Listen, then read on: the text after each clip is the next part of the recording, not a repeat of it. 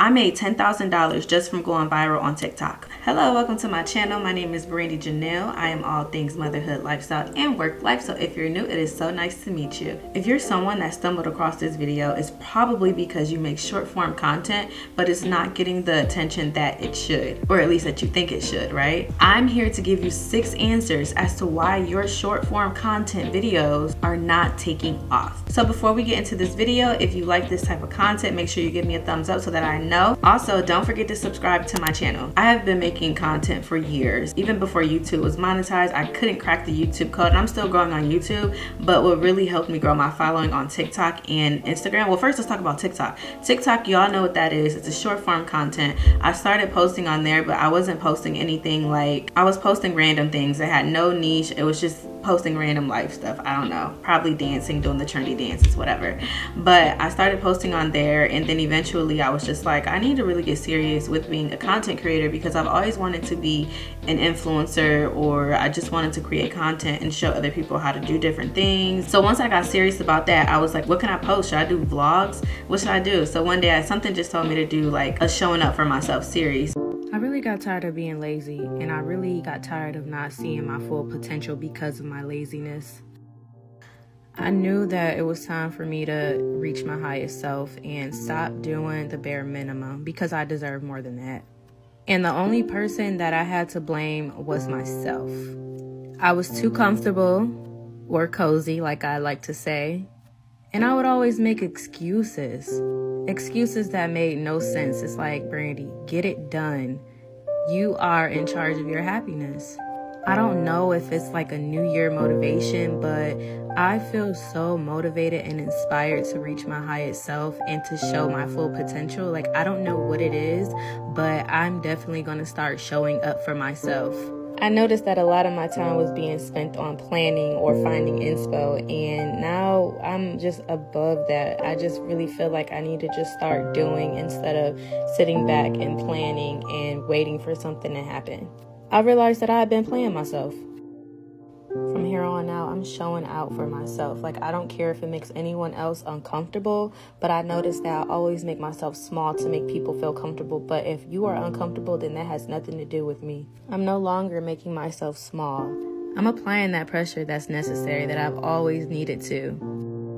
I'm just really excited, and I'm super duper confident in myself because I know what I have inside of me. And I'm just really ready to conquer 2022 and beyond.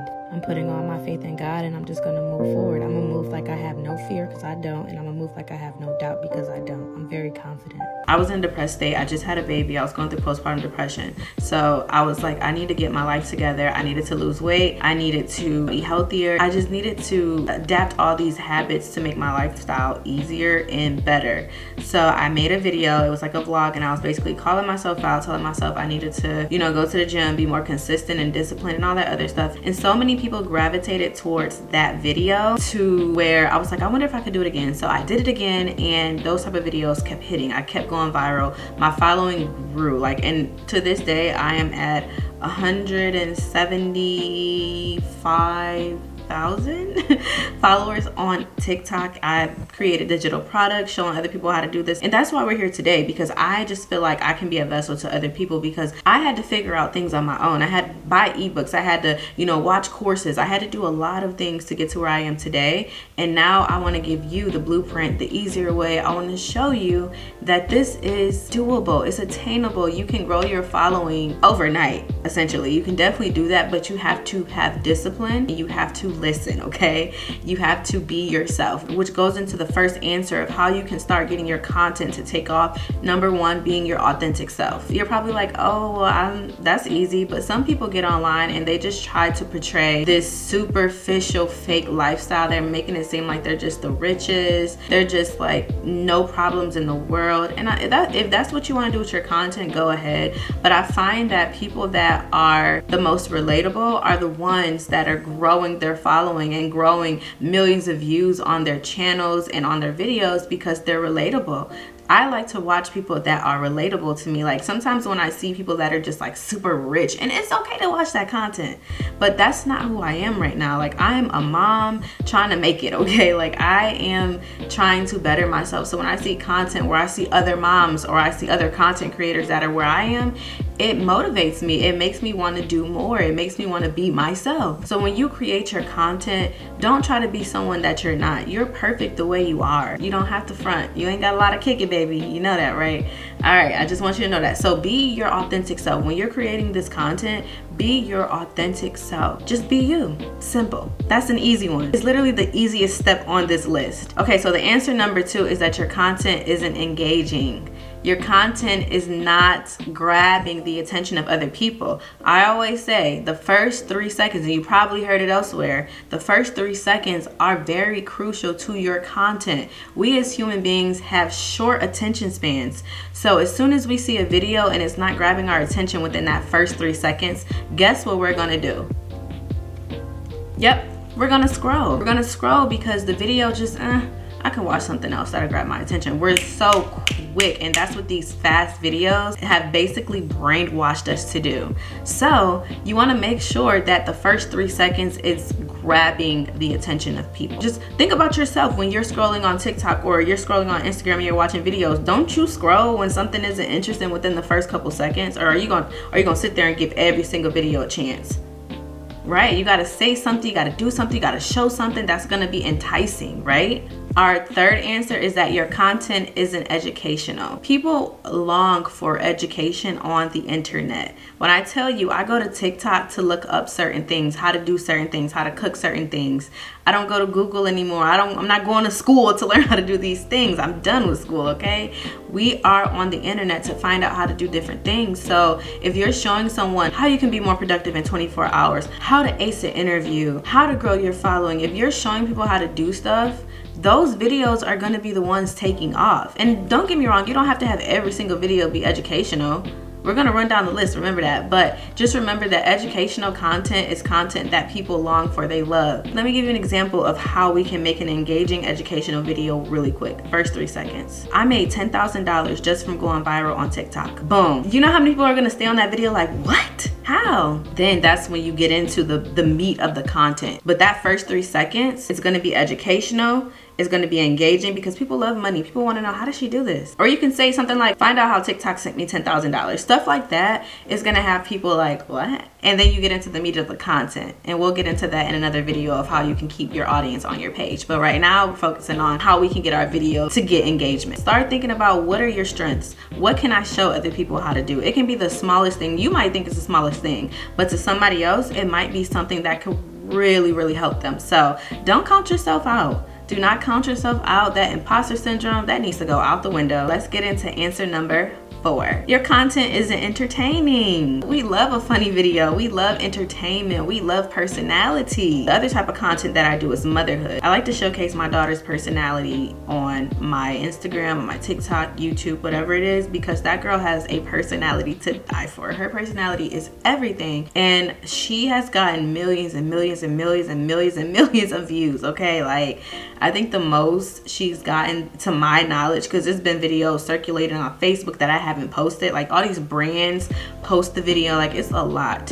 But I think on TikTok, one of her videos is at 10 million views, like, but it's entertaining. Like, it's, who doesn't love cute funny babies with attitudes, right? So think of content that is entertaining. What can you do to make people stay? And it doesn't have to be funny cute little babies, it don't have to be that, but just think of what is going to be entertaining to other people. That's why a lot of people do all these dance videos, or they do pranks. And I'm not saying do all that, you don't have to do all that, but that's just giving you an example of the type of entertaining content there is. Like, you got to think, vlogs are entertaining. A day in the life, those are really taking off. So try to incorporate that entertainment into your content. You can't just sit down like, yeah, y'all, so today I went to the store. You have to make sure that your content is going to be entertaining. And remember, you have to get outside of yourself and ask, is this something I will watch? Or am I just trying to get in front of a camera to say I recorded a video, or just to say I uploaded a video? Because I used to do that. I used to not care about the entertainment, the education, the authenticity. I didn't care about any of that.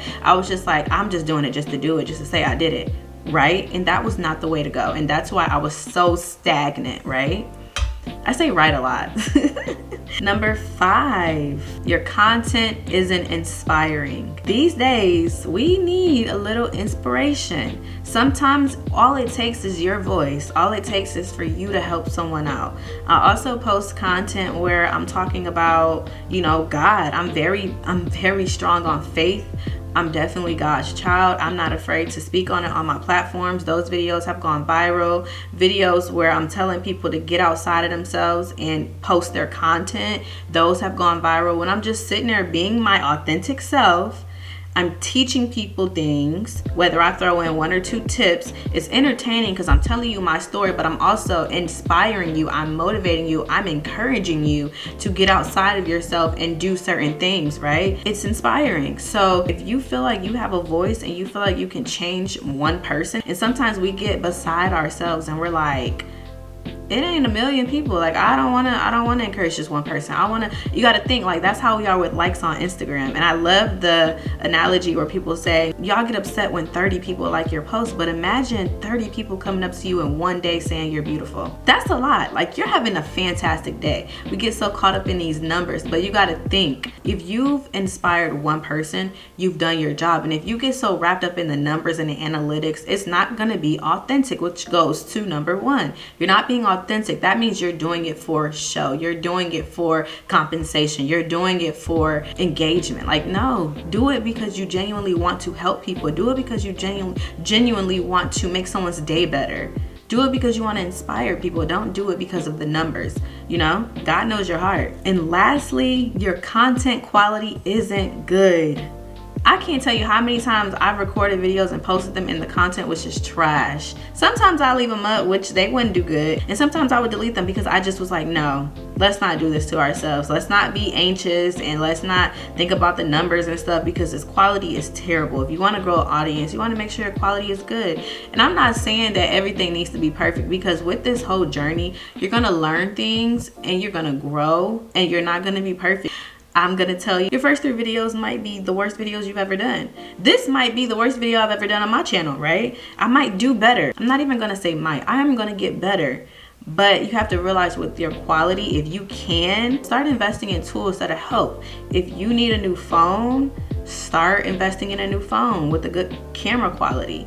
If you need a camera for your YouTube channel, start investing, start researching. If you need a microphone for your audio, start investing. Do your research. You have to learn to invest in yourself, and that's definitely going to be another video for sure on my channel, because I've invested in so much technical things. Like, I have a whole light beaming on me right now. I have my microphone, I have my Canon camera that I'm recording on, I have my phone with my notes, I have my iPad in front of me, I have an iMac, and I have so many things that I invested in. But I know that it was a really great investment that helped me get to where I am today. And so with that, I just want to say that I hope that these answers really help you with your content, because this is what helped my content go up. Just to give you a little backstory, on Instagram, I had about 4,000, maybe closer to 5,000 followers in 2022. Last year. And then when I started popping off on TikTok, I utilized my following and brought them over to Instagram. Whether that was through Reels, just like repurposing my content, or if I was just posting like, hey girlies, hey y'all, can y'all follow me on my Instagram page? So as of today, remember I had closer to 5,000 Instagram followers. As of today, I am at 28,100 followers on Instagram, and that's from creating content. And I've used all of those steps that I just told you about in all of my content. And I'm only gonna get better because I'm always educating myself. I'm always trying to figure out ways I can make my content better. So with that, I hope that I really helped you. That's all I care about. If I helped one person, I've done my mission. Make sure that you give this video a thumbs up if you would like to see more content like this. Also, make sure that you subscribe to my channel. Leave a comment. We can get into conversation if you like. And I hope you have an amazing day. Bye.